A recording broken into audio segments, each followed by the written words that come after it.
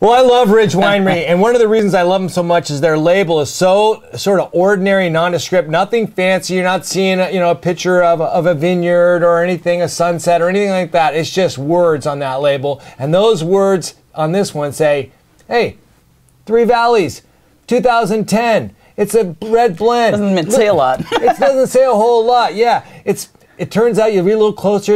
It's got a little bit of Zinfandel, Carillon, a couple other things in there, Alicante Boucher, a few things in there. You're like, whoa, I wonder if this is any good. It's $22. It's a $36 value. But it's even more than that in many ways. Yeah. I'm gonna call it 36 plus because it has the interesting factor to it.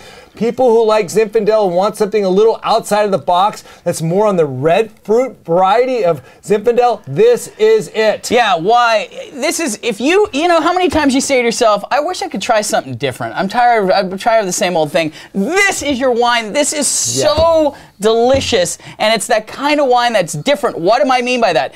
Just listen to this. Go buy a bottle and then listen to these words. Fresh raspberry. Freshness is in this glass. Grapefruit. Now, your first thing you say is grapefruit in the red wine? Oh, yes. In this case, 100% the fresh, sweet grapefruit in here, you are going to go gaga for.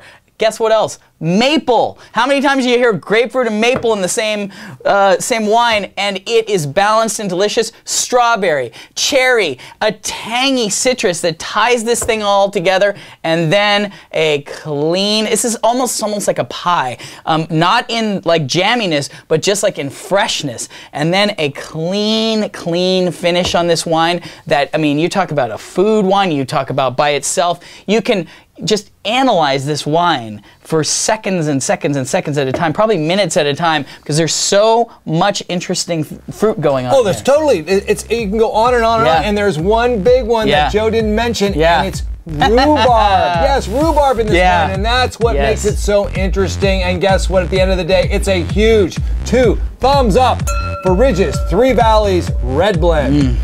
2010. Oh, it's like a rhubarb pie. It's so good. Get this wine. Listen to the review. Oh, it's all there. It's